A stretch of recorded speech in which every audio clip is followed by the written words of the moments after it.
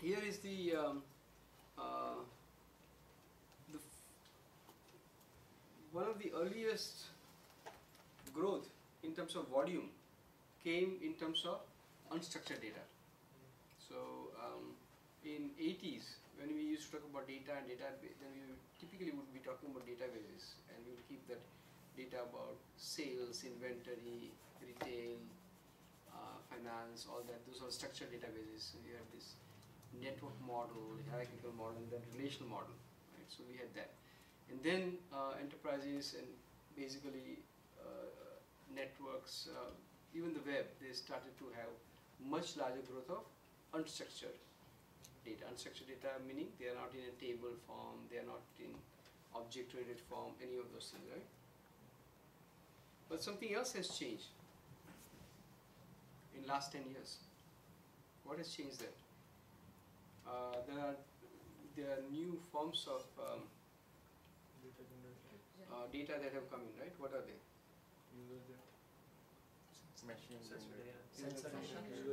User-generated data has been there, but that is part of unstructured data. It's still textual data. Machine generated. Even before machine generated data, there was some huge change that happened.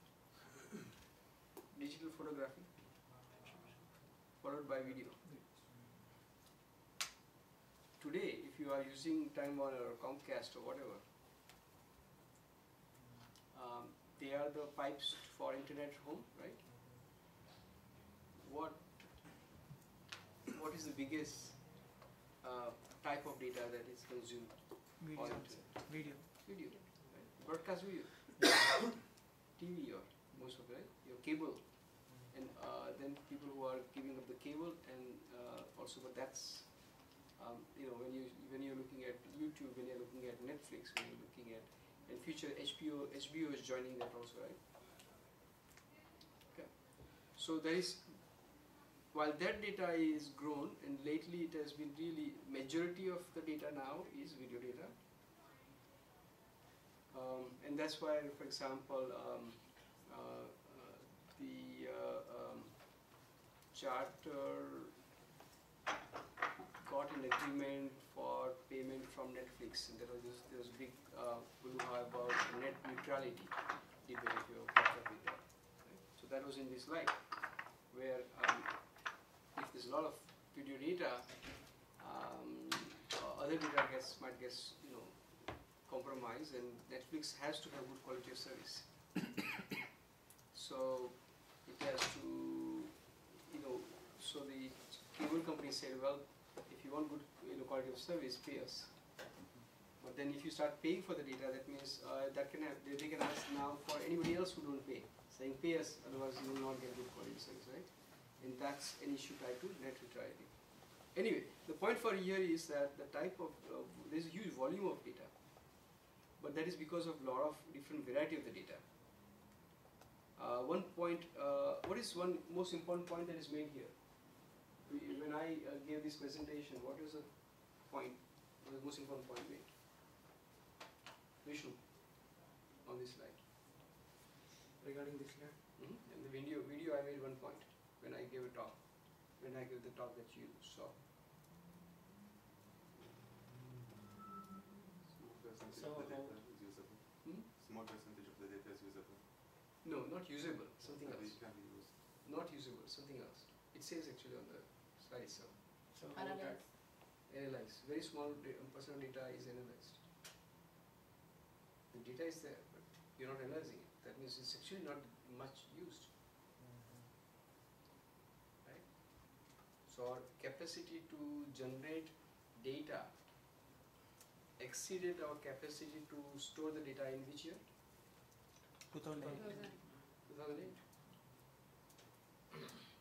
Okay. And the other thing is that the data is not just, so from a typical when you talk about typically textual data, you're talking about the structured, semi-structured, unstructured data, right?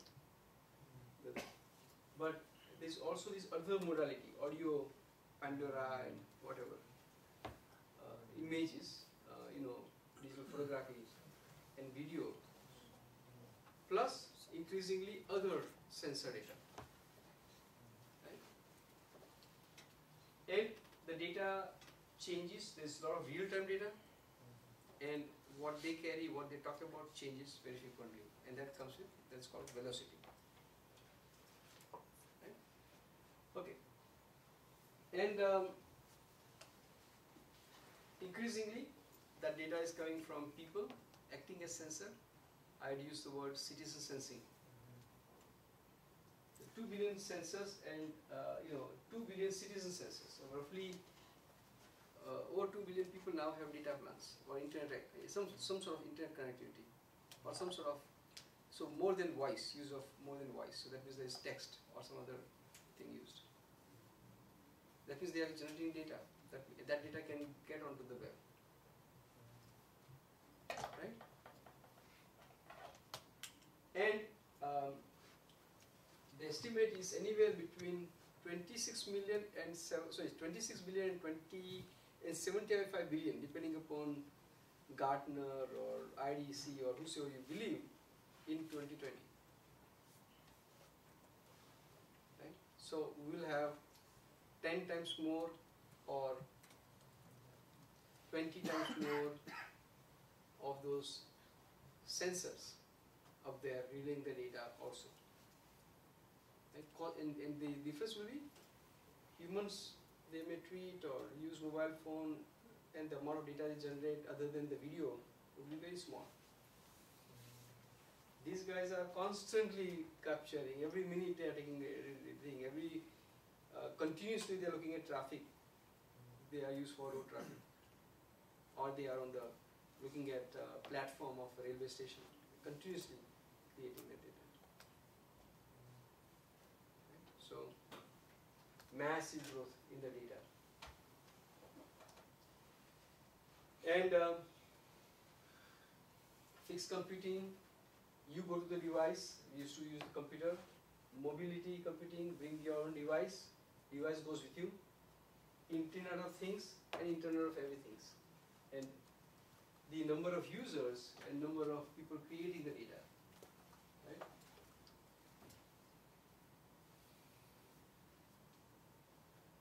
So this is the digital data growth,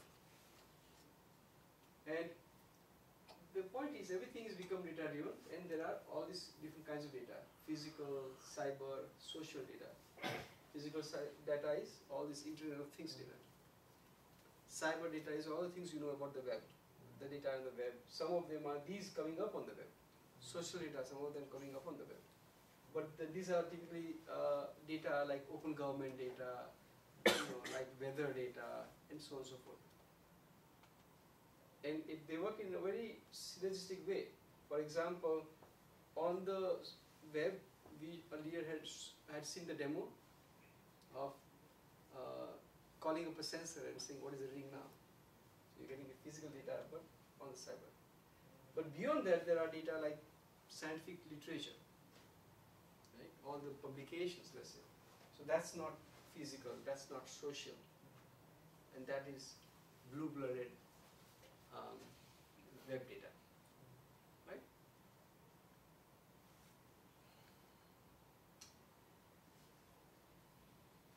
Now this is a slide that you have not seen. What is not changed basically is that your problem, and you want to use computing to solve the problem. In the human world, your problem, you observe it, you come up with a solution. When you want to use computer, that problem is represented in terms of data structures that computer programs operate on. Right? That is not a full reality. You're not capturing all the nuances, all the data. You are going to make selection. Oh, maybe this data is more important than that. Maybe I'll take this sample of the data. Maybe I'll take this coverage. All that kind of stuff I've done. And suppose you want to, let's say, come up with an environmental model or weather prediction model. The theory would say take, some cube, and in that every point there is a pressure and blah blah blah. You figure out that takes massive amount of computing power, massive amount of data storage and all that. I don't have it, so I'll say I'll sample it. That's just an example of simplification you do, right? And then you write your program, which is supposed to mimic what is the real world, not the real world. Supposed to mimic. Suppose you're doing behavioral economics.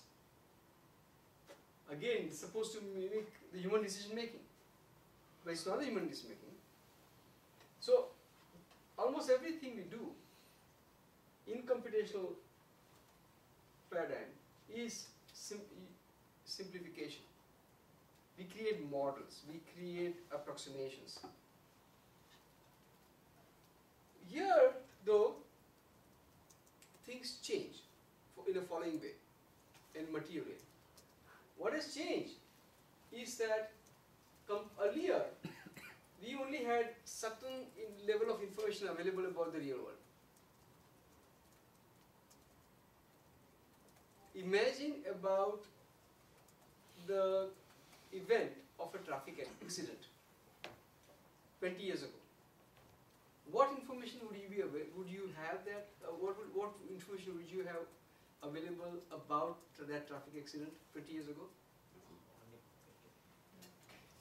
And today, so even 20 years ago, they used to model traffic patterns. But their job, in some sense, was simpler because just so much data was available. Now today, what will you have? What will you have? CC footage. You have CCTV. What else? Right, you've got road sensors. Your road sensors, coils inside the road. What else? Tweets. People are tweeting. And you have on the web, if there is a planned event, the local agency would have put saying that this road will be rebuilt from this time to this time or will be closed. It's there on the web. Right? So the potential types of data that you have is a lot more. Hence, the challenge that we face in creating a computer solution is much higher, albeit we have a lot more, we are going closer to the real world though. With all these different type of information, we have a lot more information to capture about the real world out there. As a human would observe it and you will convey through tweet, or as a variety of sensor data that you capture, right? So we need computational paradigms to tap into rich pulse of the human population, utilize much more diverse data compared to before. We need to represent, capture and compute with richer and fine-grained representation of the real world problem. Data at the speed at which we are gathering the data, much faster. That's the velocity. Amount of data we capture much faster, much more. The type of data we capture, variety, a lot more, right? With that in mind, we've come up with this paradigm which consists of physical cyber-social computing. I already just gave you example of physical cyber-social kind of data, right? That means we have richer kind of data, you have more, with more variety, more velocity, we just discussed those. Now, what needs to be changed? What computational paradigm we can come up with so that we can keep up with, handle this kind of more complexity? So we came up with this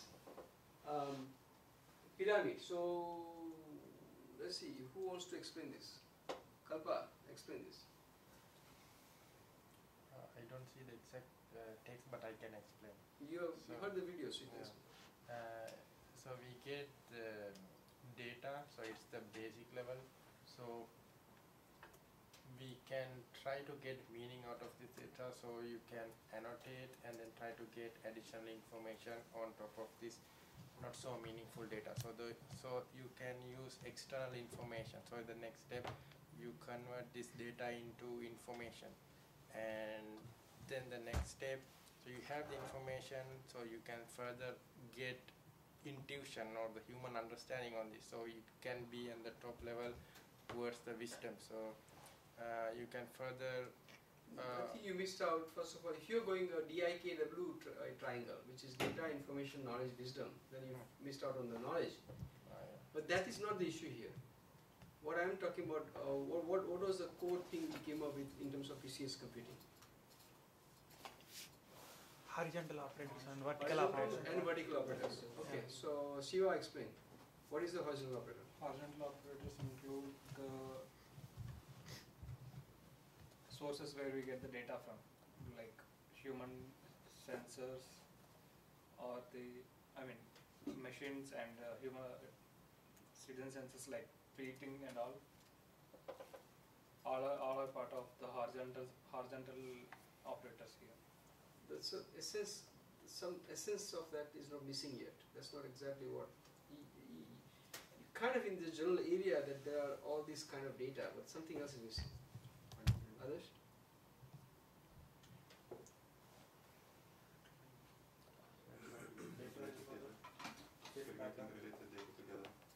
Yeah. We are getting different scheme of data, heterogeneous data, Okay. not the same kind of data from Okay. different sources. Okay. So what does horizontal operator do? Integrate semantics. Semantically integrate them, right? Yeah. The point here is that you have the traffic accident. That is the event. You have video data of that. You have some sensor data of that. You have tweet. You have something else. And even just the recognition that all this data relate to that singular event, right? And that they relate to. Relate means semantic. In the another term for it, to be able to say they relate means you are doing semantic integration of the data. How would you integrate Twitter data with a video data, in a computational sense?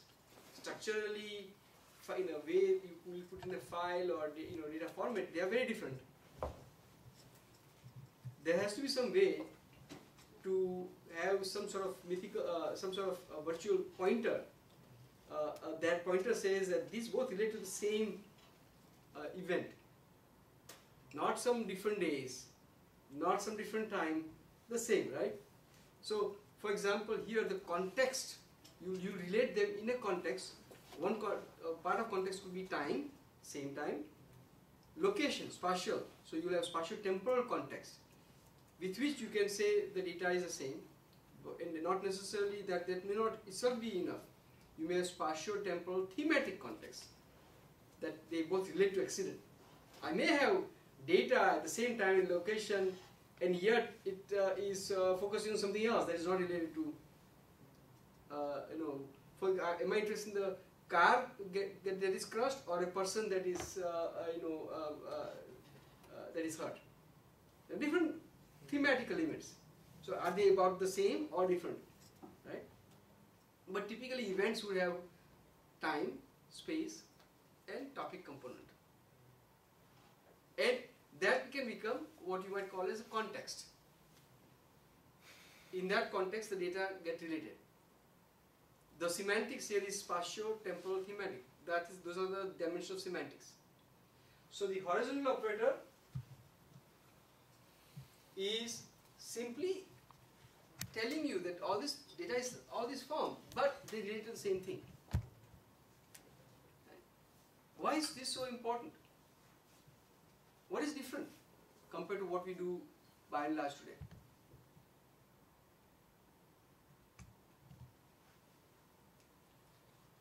So you can complement your one source of data with others, enrich. That's right. But setup, tell me, how is it very different from what do we do today? Today, by and large, you build powerful video processing system. You build powerful image processing system. You build powerful text processing system. They're very isolated from each other. Yeah, they Single mode. typically are unimodal. But the world, as I said in the previous slide, is very rich. Right? So to be able to operate on this richness is why I defined horizontal operator. It is simply an expression that I need a computational system in which I am able to handle the richness of the data necessary for me to understand and solve that problem. Problem in this case of understanding the traffic issue or accident. That is different. Think about it. And people build sophisticated medium-order system, but the fact that the world is become very rich, many events, many applications require physical, cyber, social data. Within even, let's say, physical data form, there will be different sensors, so there will be different modalities. And the core to the vision, computational vision, is that I need to build a system that deals with all these types of complementary data on the same situation to that give different aspects of the richness of the situation. The data, the information that is conveyed, the word is chosen information very intentionally. The information conveyed by a Twitter data about a traffic is different than the information conveyed by a video data about, for the same accident. Both of them are conveying information. Both of them are very different type of data, but on the same event. That is the horizontal operator. Vaikunth, what is the vertical operator? Vertical operator is like it extracts the necessary data which is required for the decision making and the intelligence to be acquired from the data which is got. So it gets meaning out of the data. Yes, but I want to say it a little differently. Yeah, Extracting the data semantically from one level and moving it to the next level. So basically what I'm trying to say is the following, that you remember earlier in the class also I gave an example. I get number 35. The point is 35 degrees. And then it is not human, we are not acting that much on the 35 degrees. We are acting that on the fact that we interpret 35 as warm or cold. It's 35 degrees. For me, 35 degrees Fahrenheit is pretty cold. For this gentleman, I know it's not that cold. He likes cold weather. And I'm happy with 80s. He thinks anything above 75 is hot. Right? So, what he and I are acting upon is abstraction. We are not acting upon data. We both have the same data. 35 degrees or 85 degrees. But the thing we act upon, the thing we decide upon is different. That's abstraction. So we need a computational paradigm that takes data is plentiful, massive, various, right? All the data is there. And that, as we just discussed, that is growing very rapidly, has grown. Brain capacity is not growing anymore. We are, our brain cycles have not shown to be much faster. Maybe they are 1% faster than people a decade ago. If there is, because we kind of our life is more hectic, so maybe we are processing, we are more maybe we're getting used to doing. But it's not gone up 2 times. It's not gone up 3 times. The data has gone up 1,000 times and million times. Every 2 years, more data is generated than all the previous history in the mankind, right? So,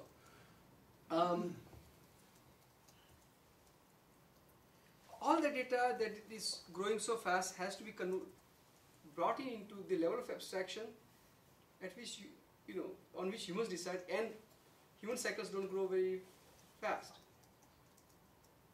There are 2 very fundamental things we end up doing there. I'll come to that very soon. So I have a bunch of applications, I discussed that. And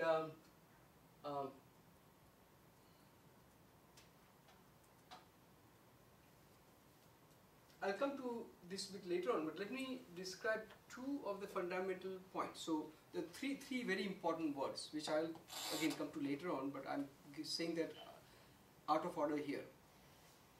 Personalization or personalize, contextualize, and actionable.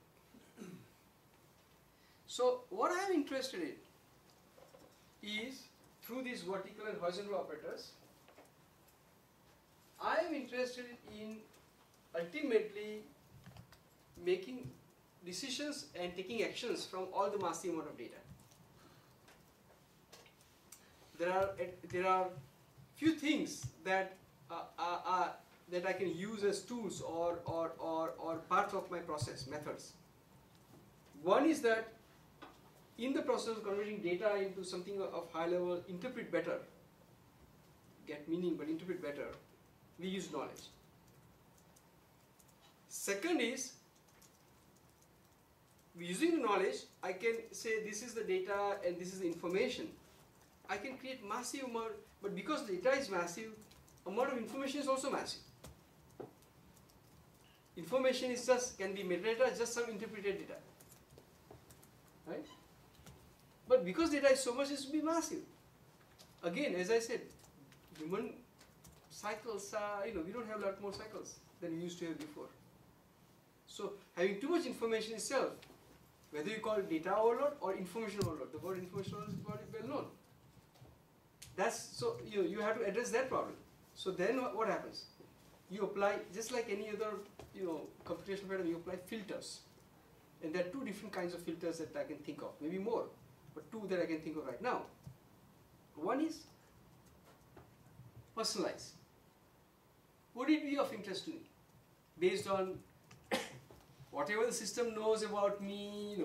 I like to buy. I like to.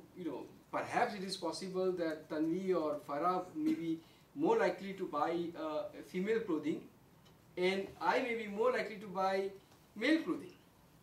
Right? So there's a personalization aspect, right? There's information, all that beautiful clothes out there. If you personalize for me, you probably want to show me clothing for men, and you want to personalize for them, you want to show clothing for women. So clearly you are, cutting down from all the information out there, all the clothing information out there, you're going to cut down, right? So that's one. Other is contextualize. The same person looking at information, suppose I have a festival coming, Christmas coming. The kind of, and suppose I'm talking about buying toys, and I personalize. But the kind of toys I may be interested in at Christmas time is different than the type of toys I may be interested in the birthday of my child. That's contextualized. So again, this is another way of filtering it, right? So from all that large amount of information coming from massive amount of data, we will personalize, we will contextualize, among other things, to make the data more actionable. And I'll see more example later on, okay?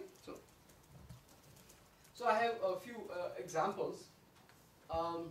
Alright, so this is something now. Tim, you want to explain what I discussed here in this part of the video?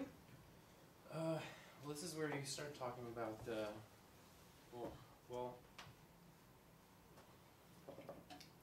the life measure. This is talking about basically all the sensors on the people and trying to integrate healthcare and healthcare data, having so many problems with people getting sick and things like that. And so then... That is too general. I was trying to say something very specific here. What is the name of this guy? Quantified. Quantified self is this example of quantified self, meaning, and I mentioned that word. But what is the name of this guy?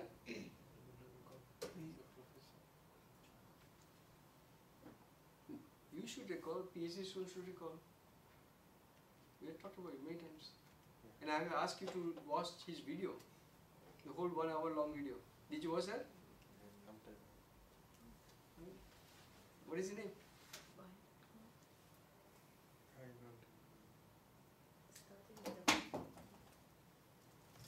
He's Larry Smart.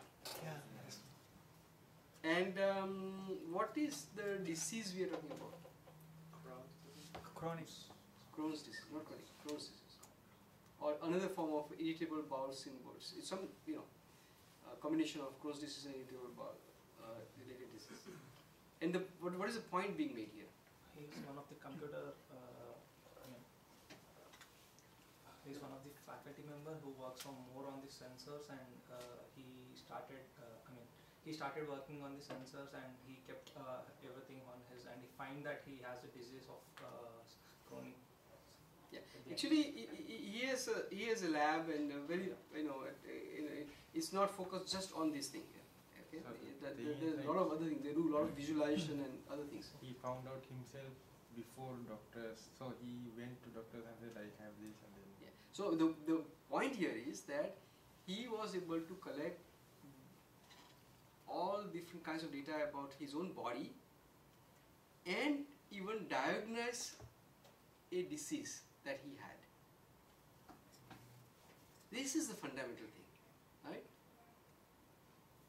So guys, when you watch a video, and all that, it's very important that you focus on the right thing. There are all this stuff, right? But what is the most important thing here? The important thing is that a totally new capability that was not there. You could not have conceived having this kind of capabilities 10, 20, 30 years ago. He has access to all kinds of body signals, data.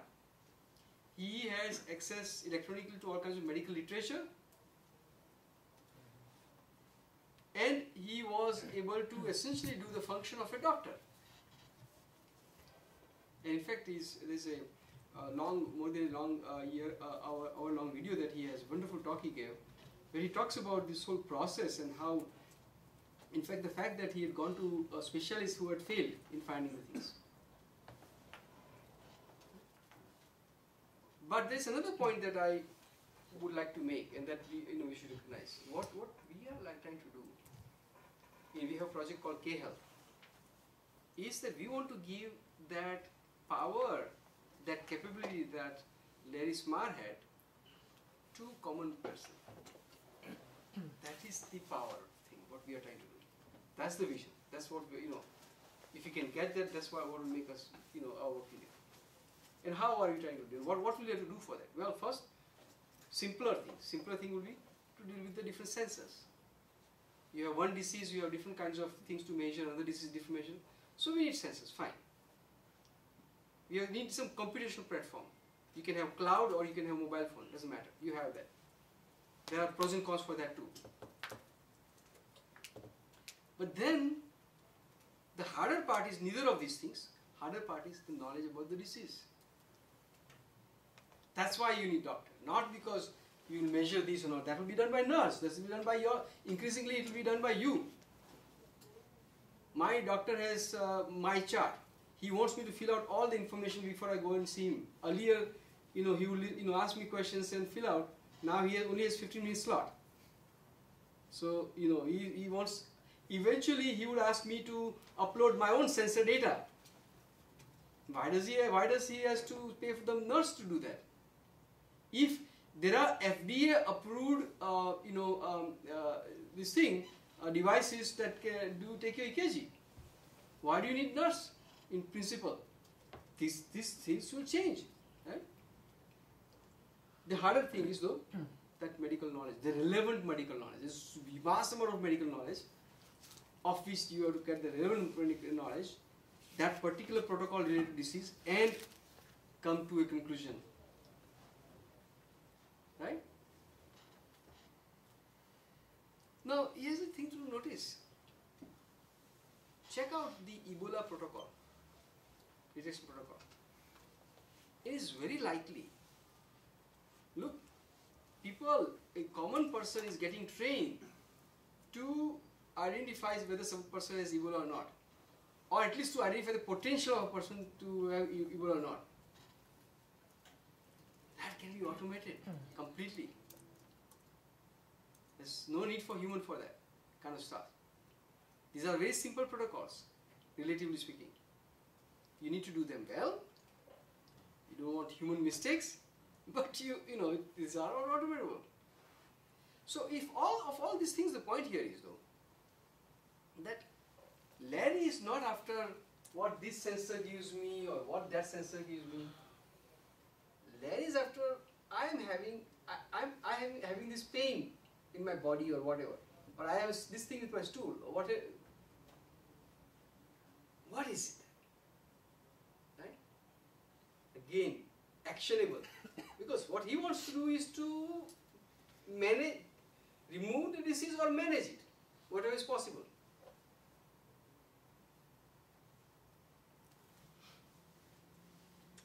Now, the harder part, again, what the researchers among you should notice is that the harder part is to it's not about getting all the data and massive amount of data and all the stuff. Harder part is about the computations that supports an upper level. If I want to call upper level, is one which is close to something that helps humans make decisions or act on something. Right? We use the word abstractions for that. There is a word that is well, okay, we'll come to the word use perception, right? So, in the case of asthma, there is a disease. You would have you can get lot of data that is potentially relevant to it. You also call personal signals. So this one has 12 built-in sensor. It gives you indoor humidity. It gives you temperature, indoor temperature. It gives you several other things. This is nitric oxide, which tells you how well your lungs are functioning. You would have pollen. Many people have allergies to pollen, and that triggers asthma. Or carbon dioxide or other things in the air, or smog, basically. You'll have, the population signal, public signal saying, oh, there is an epidemic going on here. That kind of data. All these can be relevant. So, the issue here, which is at the human decision making level, are how is my asthma control? How well controlled is my asthma? Should I take additional medication today? How can I reduce my asthma attacks at home or at night, or whatever those questions are? That's what people are interested in. So,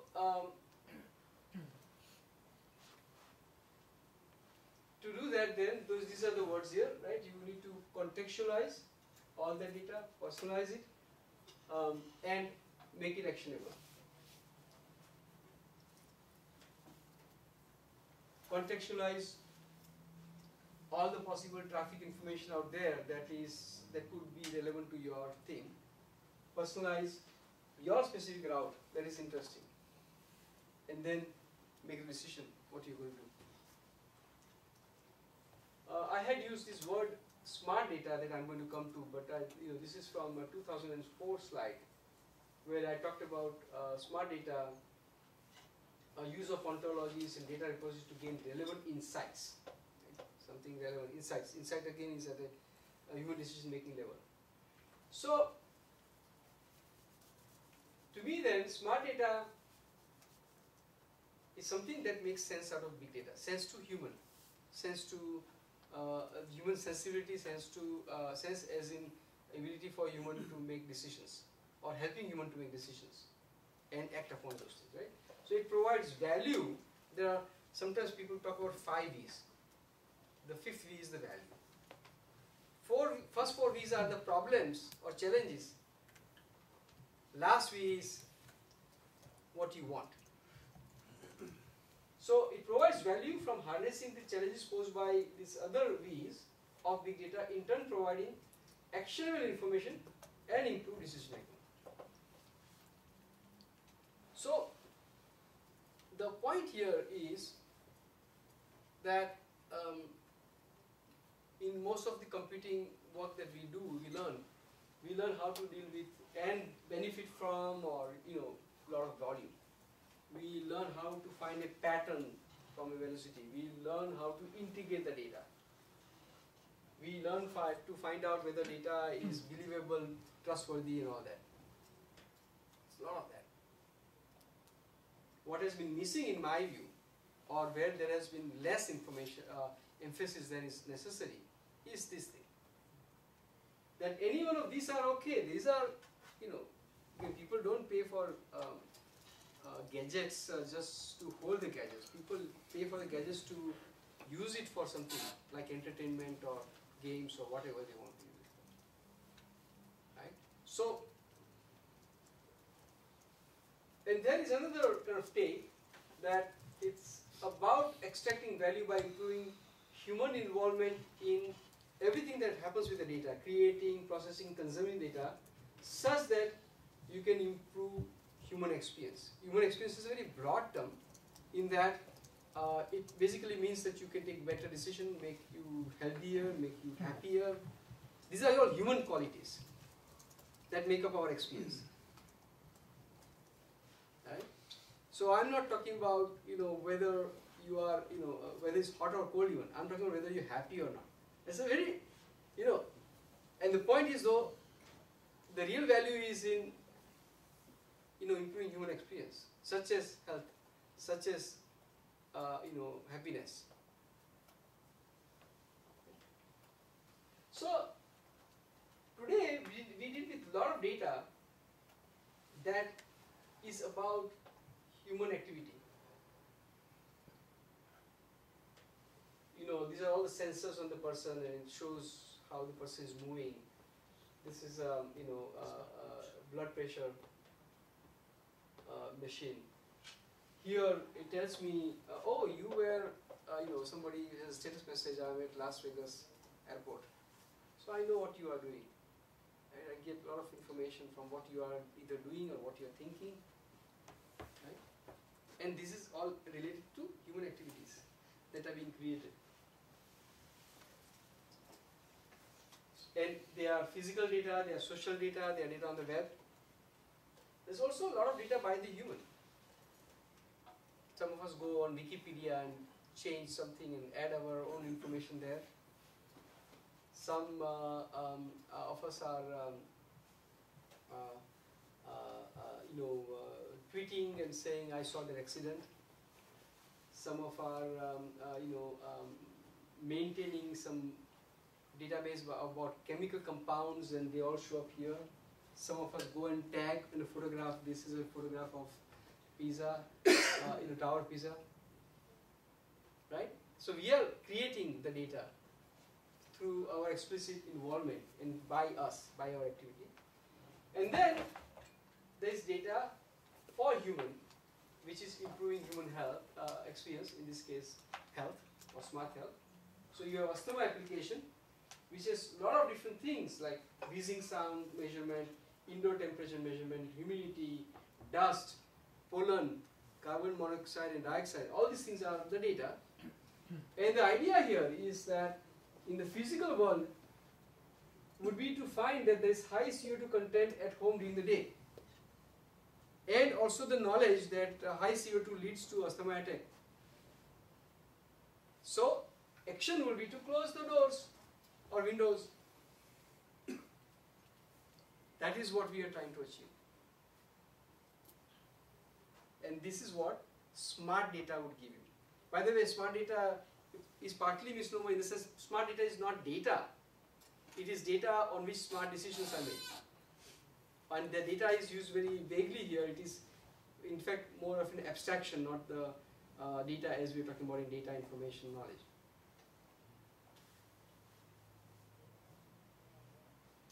This is even easier and more convincing example. I have the ability to, today we have systems that have the ability to measure electricity usage over the day, every time, every moment.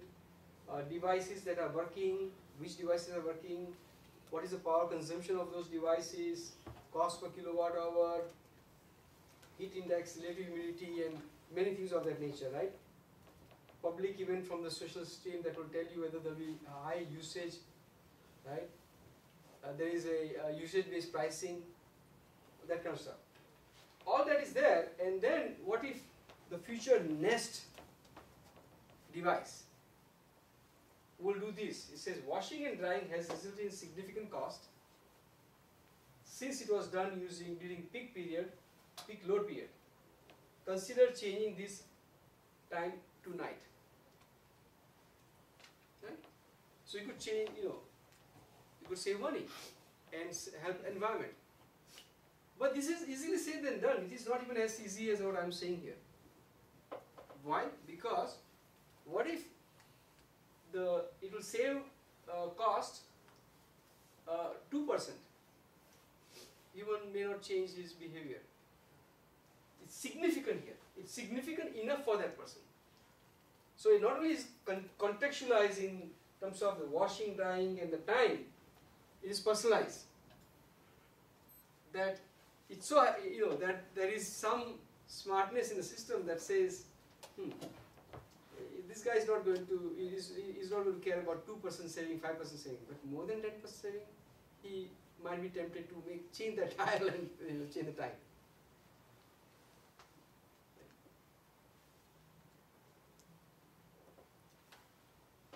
So big data is pervasive, it's everywhere, but it's a smart data that matters. Well, what we want to do is to, with all the data, physical, psychosocial data, and increasing amount of knowledge available in a variety of ways, which I won't discuss too much today, we will discuss that in other classes. With personalization and contextualization, I want to improve our ability to our decision making and make better, and timely actions and better actions for better outcome for humans. So now this is a little bit new.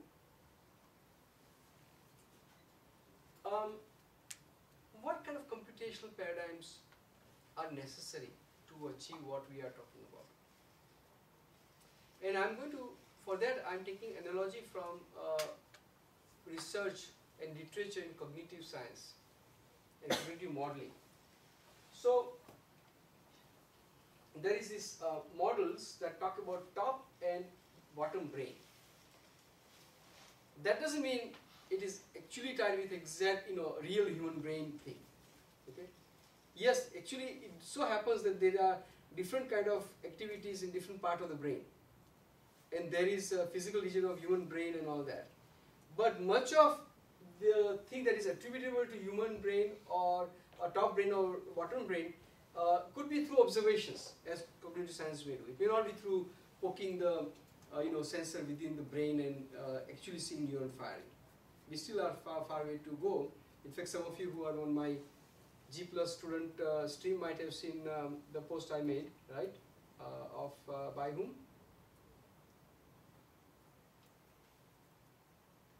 Did you look at that post?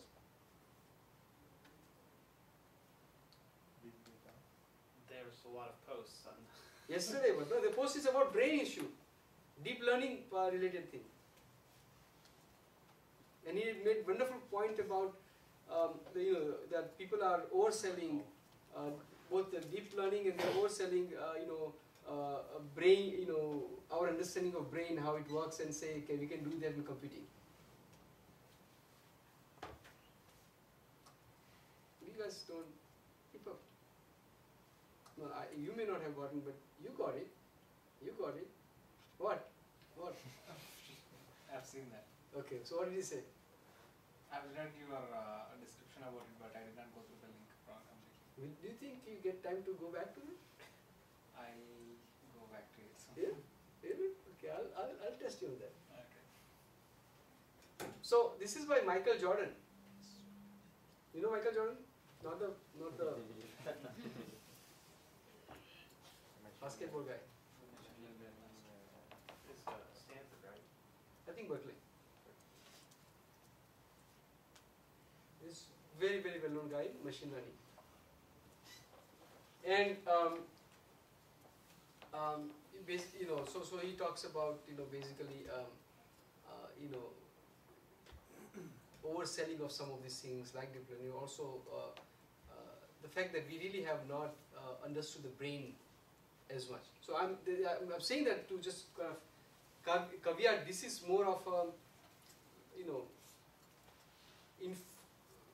observations based and such. It's not necessarily based on understanding of tube biology and, you know, that kind of stuff. But so the top part of the brain is involved in setting up plans, controlling movements, registering changes in where objects are located in space, and revising plans when anticipated events do not occur. But the point here is essentially, very vague, very broadly speaking, top brain, or what we will call top brain, or is involved in there is a processes that are about planning. What is good for me? What is better for me? What is my preference? Right? Those kind of stuff. What is my goal and how do I achieve my goal? Basically, that is what is about planning to achieve a goal. That's something that people talk about in AI also. Bottom is involved in classifying and interpreting what we perceive and allow us to confer meaning to the world. That means it is about observing. This is so if you think about machine learning as a technique, it's primarily bottom. It's kind of trying to do what so-called bottom brain does.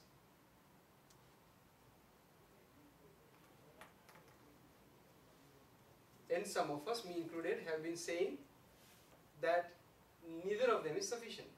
So there are people who wrote an article, and some people I know them.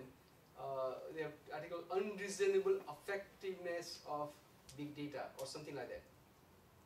But they essentially overpromise that this part, saying, "Give me all the data, and I'll tell you all kinds of stuff that you need to know about the world that this data represents." And then a lot of people, others have had a problem with that theory, saying that is a good component, but that is far from sufficient component. Right? So you need both. So the theory of cognitive modes emphasizes the constant close interaction of the top and bottom systems. They don't work in isolation. This is important. So I'm taking the cue, I'm taking the inspiration from these aspects of cognitive modeling into our work on our research in computer science. And they have come up with models or theory of cognitive modes. So this mover is the more effective person where he uses both top and bottom brain very effectively. Perceiver is the one who uses more of a bottom of brain, observes around and sees and tries to get a sense of what it means, but doesn't do as much to act upon it or to plan for some specific outcome. So they are more passive in the way, sort of. Simulator thinks all the stuff but never grounds himself. An adapter, it just goes by, he does neither. They're just happy-go-lucky guy, fine. Right? So what we want to do is to take the inspiration from that and create a computational model. And in fact, I need to change that. How can you take the inspiration from that for our model? Not necessarily mechanism. I can't claim exactly that I'm doing brain functions per se. So then leads to this machine proposed integration and interpretation of data. And have you done this in the class before? Yes. Yeah. So you guys know we have done things in the semantic perception, right? In Telugu we have done in the class. So you guys know that part of it. So that basically talks about this abstraction.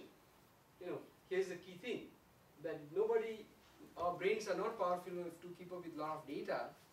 We need fewer things to work with, and those are those abstractions, which are created after you have applied personalization and contextualization. So that kind of thing comes up in the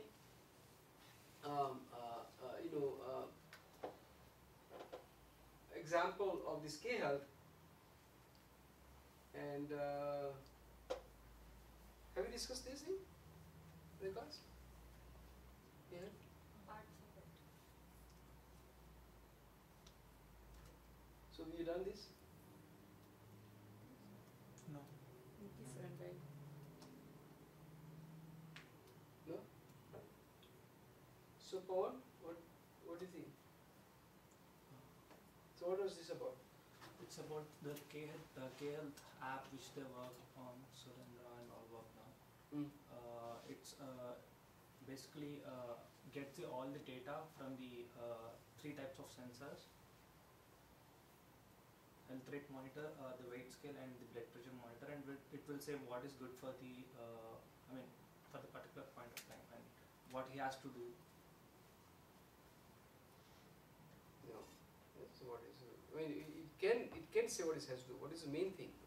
The main thing is to measure or come up with or predict the risk the person has.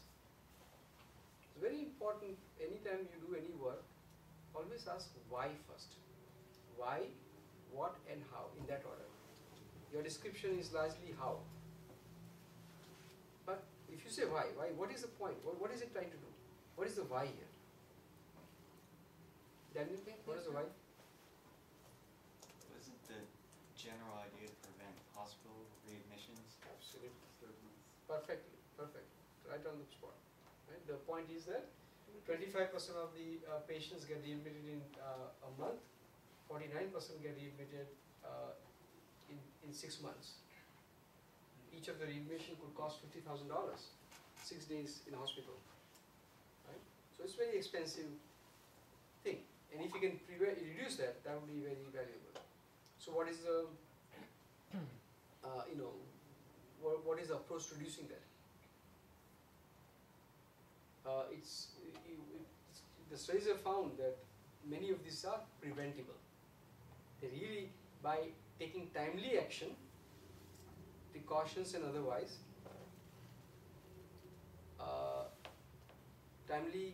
the action may be communicating with the clinician.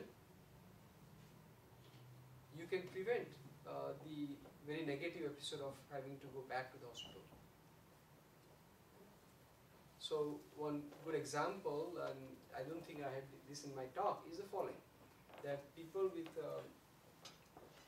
heart problems, and particularly these are the patients that have had heart surgery, or they are acute decompensated heart failure. ADHF is the diagnosis, and so they typically have been operated upon. And then the people with the heart problems of any kind, and particularly of this severe kind, they almost always have a problem with the renal functioning.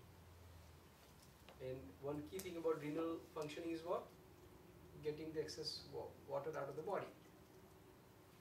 Right? When renal failure of function is impaired, then what happens? Body retains water. This is swelling. You'll have swelling in leg and this and that, right? When that happens, what happens?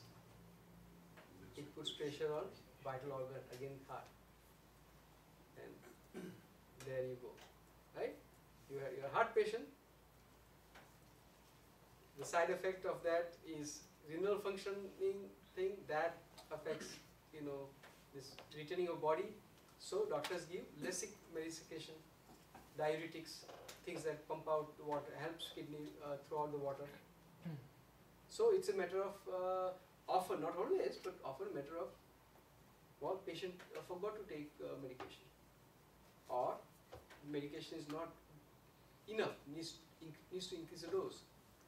And in many of these major disease, particularly cardiovascular thing, which is very manageable these days now. There's a lot of progress in cardiovascular functioning and surgery and medicine, much better than, let's say, cancer.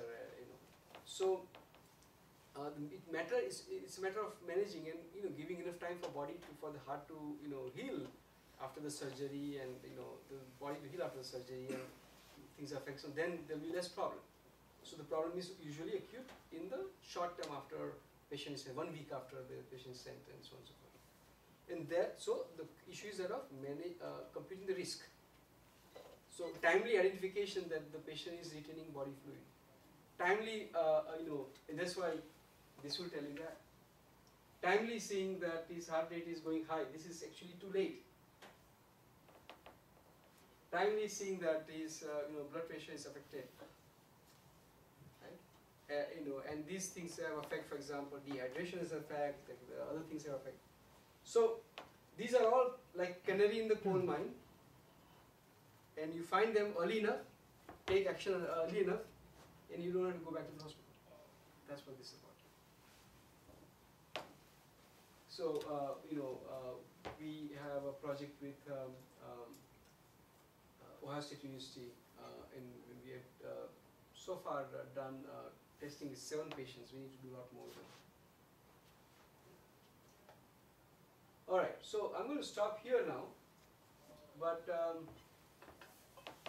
I want to make sure you guys go through the presentation, and you might, I think you got a lot of key higher level points, important points, and research centric point already. Okay. So how